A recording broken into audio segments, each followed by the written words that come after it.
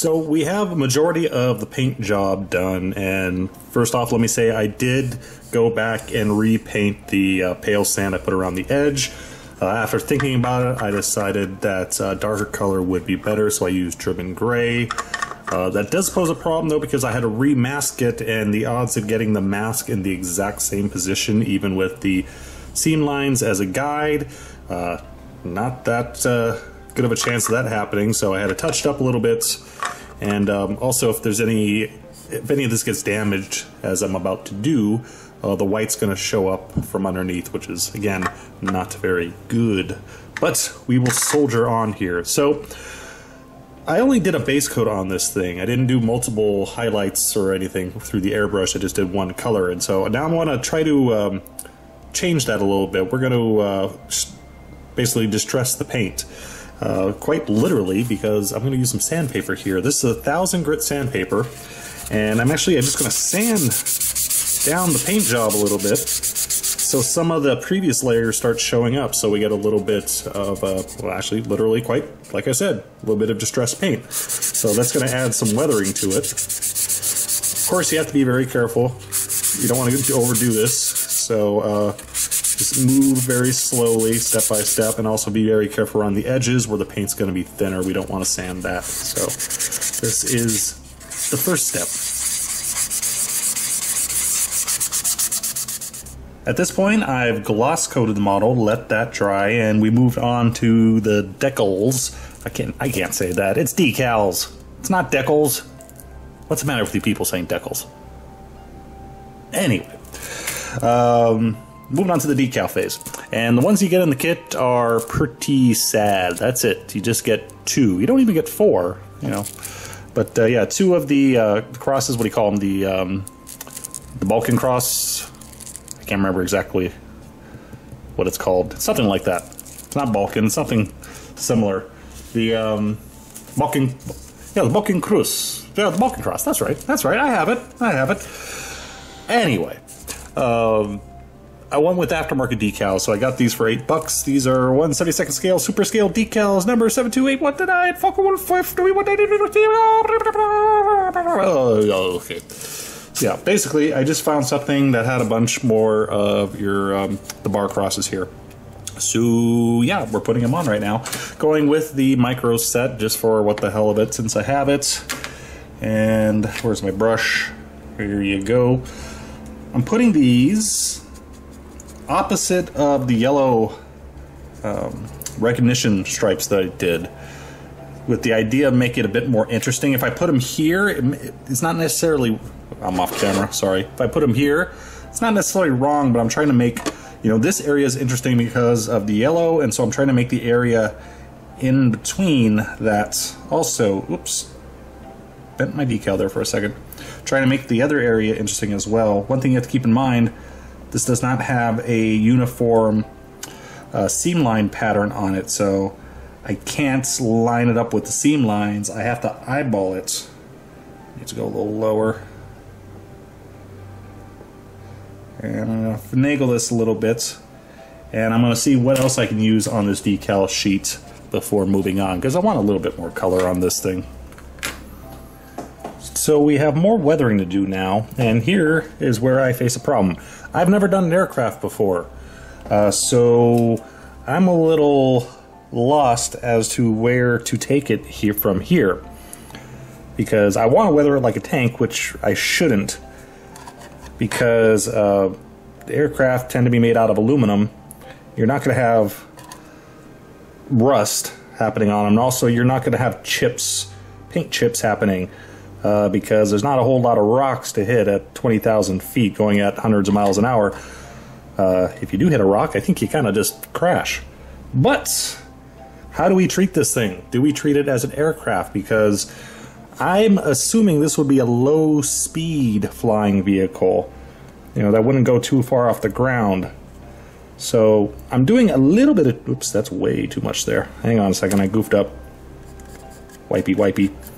I'm doing a little bit of weathering, just a few chips along the edge. And then I'll follow this up, hopefully, we'll see, with a little bit of kind kind of like silver chipping. I don't want to overdo that though. Maybe we'll use graphite. But I just wanted something to break up some of the patterns. You know, distress the paint just a little bit more. So we're just going to do a little bit of this. Oh, by the way, this is my standard sanding pad. A little tough here, and we're using some, a little too much there again. We're using camo black brown from Vallejo. So a little bit of this, and then we'll move on to something else. So via the airbrush, I coated the whole thing with some AK African dust effects, and it came out a little bit gummy for some reason. I don't think, I probably should have stirred it because I don't hear the little BBs rattling around there, but yeah, it's a little gummy coming off, but it's okay. But anyway, I airbrushed an even coat because I wanted this basically kind of as a dusting layer, and actually now that I put it on, I really wish I did a desert camo for this thing. That would have looked awesome, all in browns, but oh well.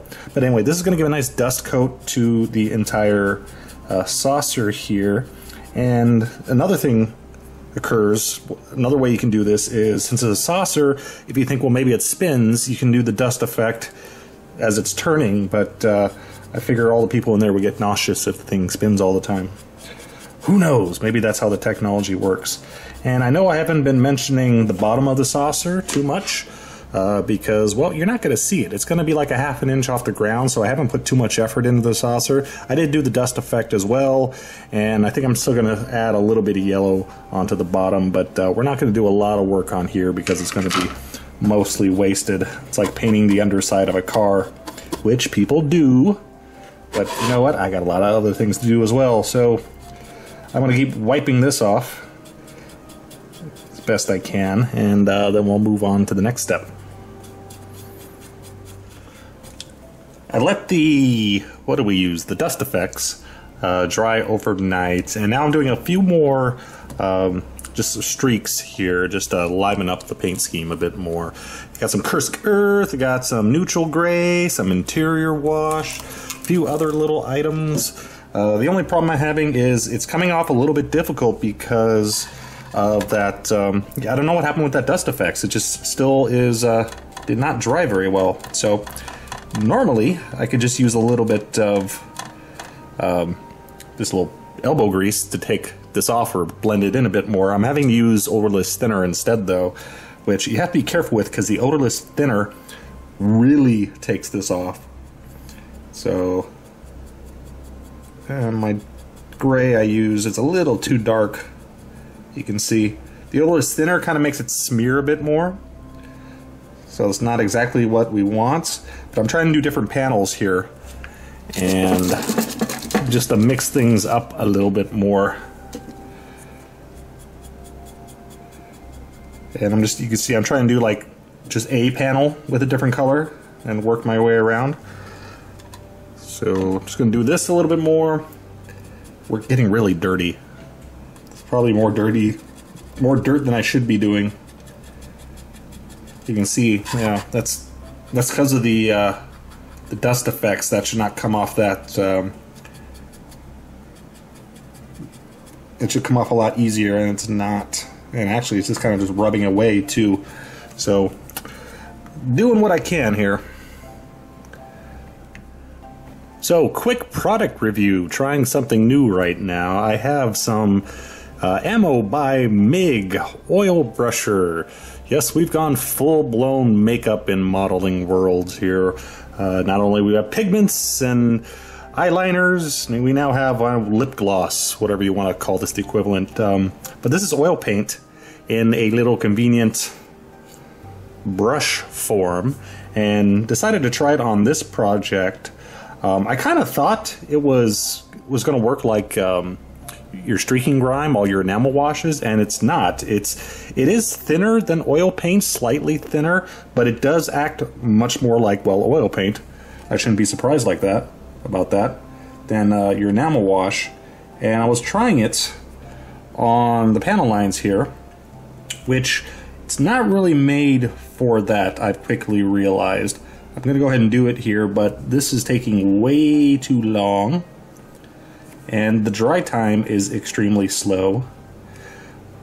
But what I can see this being used for, instead of doing this way, is using this for doing some, adding a little bit of color to your painted panel lines.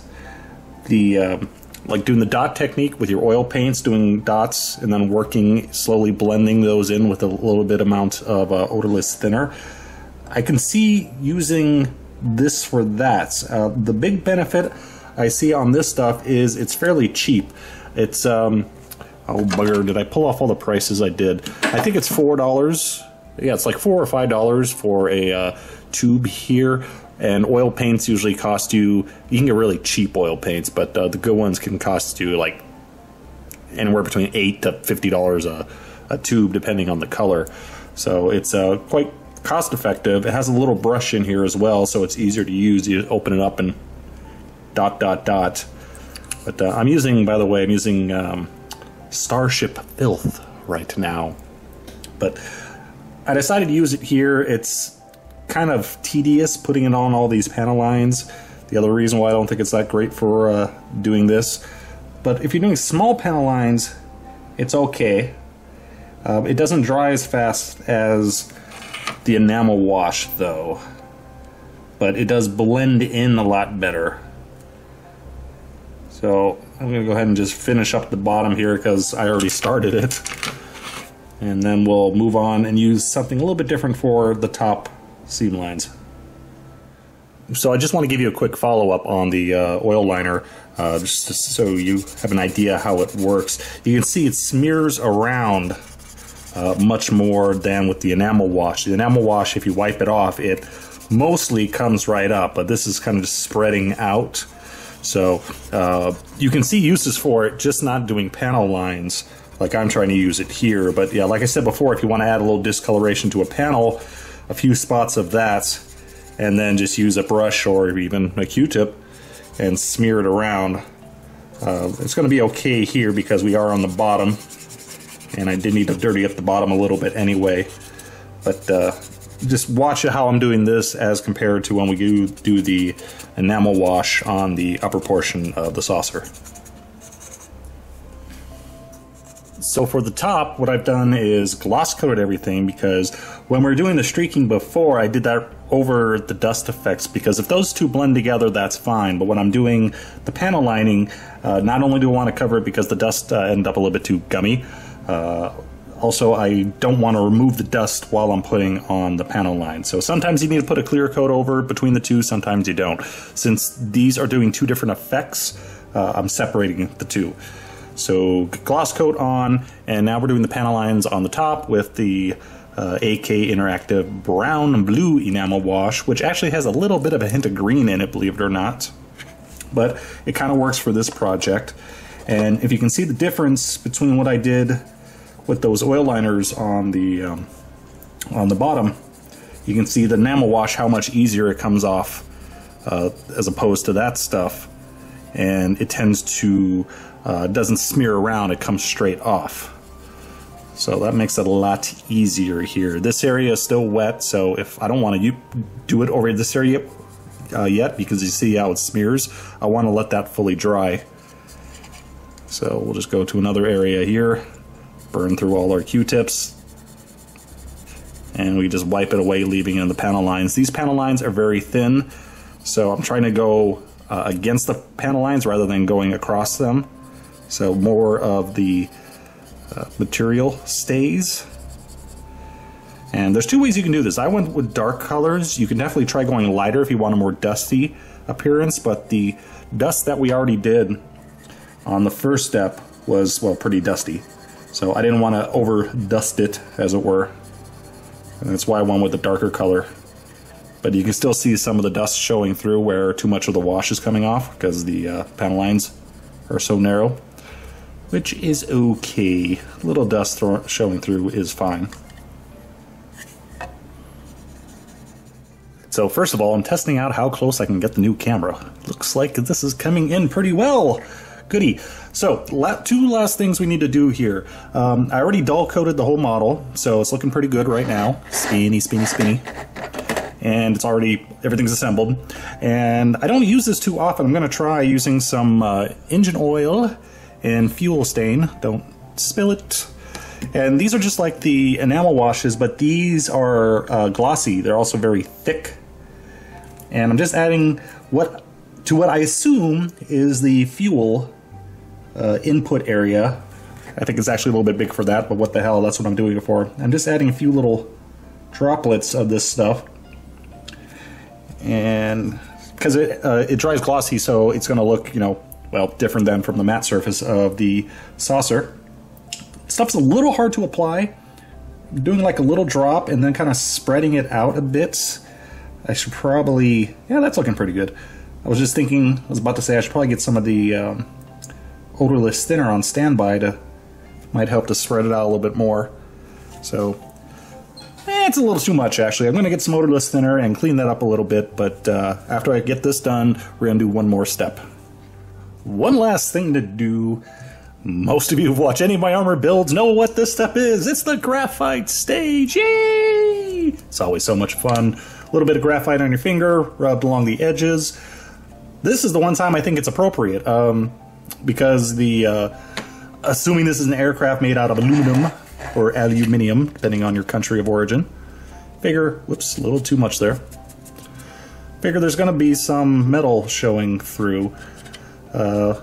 I just want to do a little bit around the edges. I think ideally this should be a lighter color. Like I've said at the beginning of this or several times, I really have no idea how to do aircraft.